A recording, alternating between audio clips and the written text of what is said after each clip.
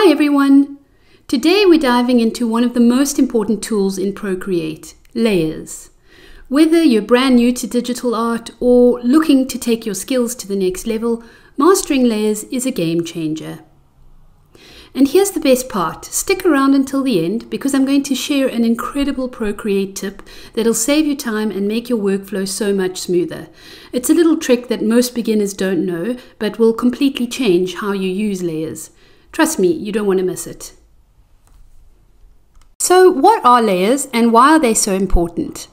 Layers are like transparent sheets stacked on top of one another, allowing you to work on different parts of your artwork independently. Think of it as building your art piece by piece without worrying about messing up the rest of your design. To start, tap the layers icon at the top right corner.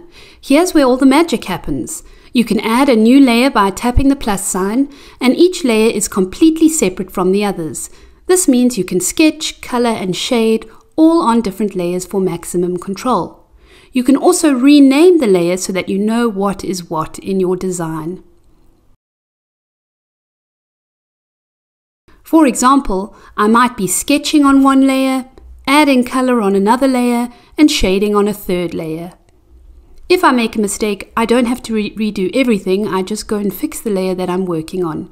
Super convenient. Now let's talk about organizing your layers.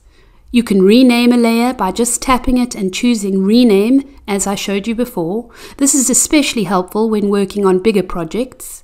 You can also group layers by swiping right on multiple layers and tapping Group. This is great because it keeps your workspace neat and easy to navigate. See how tidy this looks? You can even hide or lock groups if you're focusing on another part of your art. Now let's add some finesse with layer masks. Masks let you edit without permanently affecting your base layer. Just tap a layer, select Mask, and start experimenting. It's a great way to add shadows, highlights, or remove any details that might need tweaking later. You can also adjust the opacity of your layers to create subtle effects or experiment with blending modes to give your art depth. Tap the N icon next to your layer to access these settings and play around. Alright, as promised, here's the tip I mentioned earlier: duplicating and merging layers efficiently. If you ever want to experiment with your artwork but you don't want to risk messing up your current layers, swipe left on a layer, tap Duplicate, and work on the copy.